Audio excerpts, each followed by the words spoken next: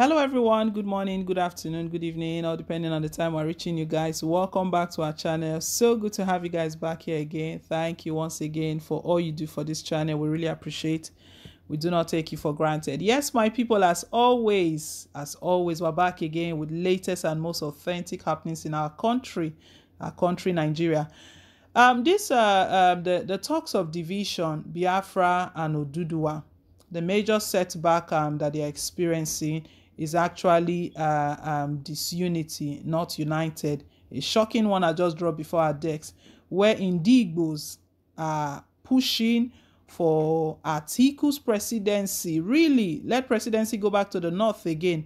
Recycled politicians. What is going on? What are they getting from all of these politicians that is making them to mortgage their future? It's so unbelievable and it's very shameful. This is it's a shame. It's such a shame.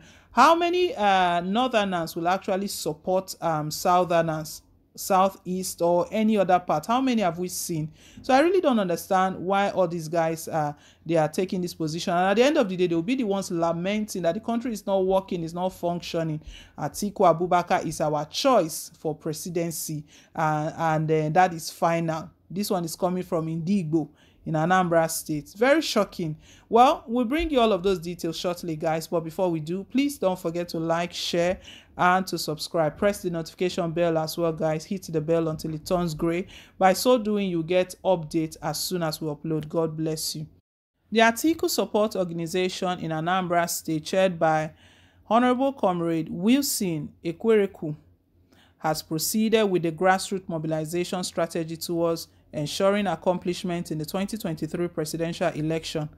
The proposed strategy reaffirmed the Anambra State choice of His Excellency Alhaji Atiku Abubakar for presidency in 2023. Over the weekend, the organization assembled political elites of men and women across the 21 local government areas of the state in a familiarization meeting. The submitted elites were local government coordinators nominees, local government women leaders, PDP chieftains, and youth leaders. According to the release of the organization by its state publicity secretary, Fidelis Onakpoma, said the meeting was conducted to examine nominees' credibility in carrying out their responsibility in their various local governments. The importance of the exercise was to engage the local government leaders in a roundtable discussion for the expression of their opinion and exchange of ideas needed to pilot the affairs and the delivery of the mandate of the organization. Ekwereku asserted that owing to the magnitude of responsibility hinged on us for grassroots mobilization in ensuring victory comes 2023, there is the need to access coordinators' credibility, political opinion, and readiness to voluntarily support Alhaji Atiku Abubakar. So surprising. The local government hopefuls are expected to be politically aware of sound mind and with proven integrity. This medium will guide the organization in appointing the right people for the job, he hinted. The familiarization meeting ended with the recognition of different nominees and the exchange of contact.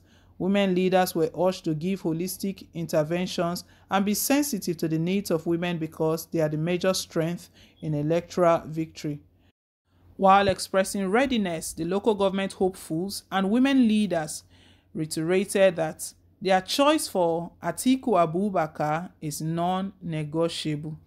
What a shame. Non-negotiable, and you guys will be the one, the same people crying that things are hard. Things are hard.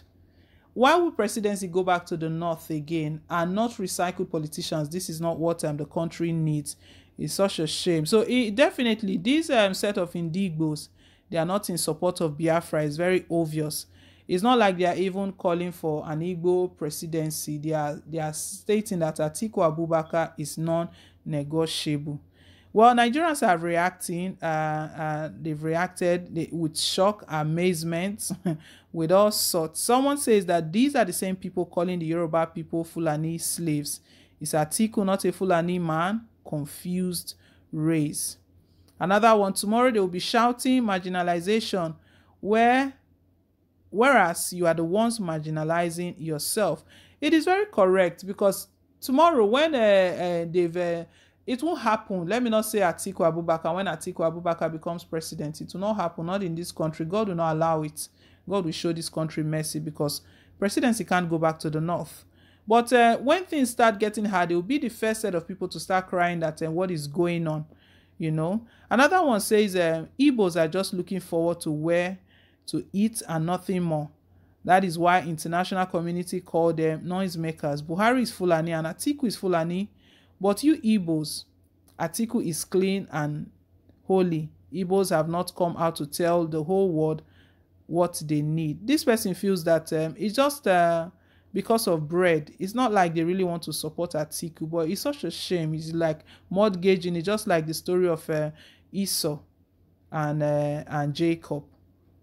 Because of a pot of porridge, you sell your birthright. That is what is going on. That's the scenario that is playing out here. And it's very sad, very, very sad. People are really gathering that Atiku's presidency is non-negotiable. Because of what? What were you giving? Porridge?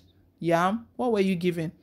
Another one says, can this be true? If it is true, the Igbos have a very long way to go. Why can't they pursue and fight for one thing consistently? From the way they are conducting themselves, the Igbo presidency in Nigeria is a mirage. Not even Igbo presidency alone. What about even the agitation for Biafra? You know, so what about that? And even if they believe, if they are the ones who believe in one Nigeria, why supporting Atiku? Why Atiku Abubakar? What are his track record? How has he changed things in the past? We know the kind of reservations Nigerians have got for Atiku Abubakar, and some people are here carrying flag for him, raising, singing praises for him that is non-negotiable. So painful. Another one says, when you lose again, you begin to tell you as Biafrans and Jews, now on ourselves, on they deceive for Igbo land.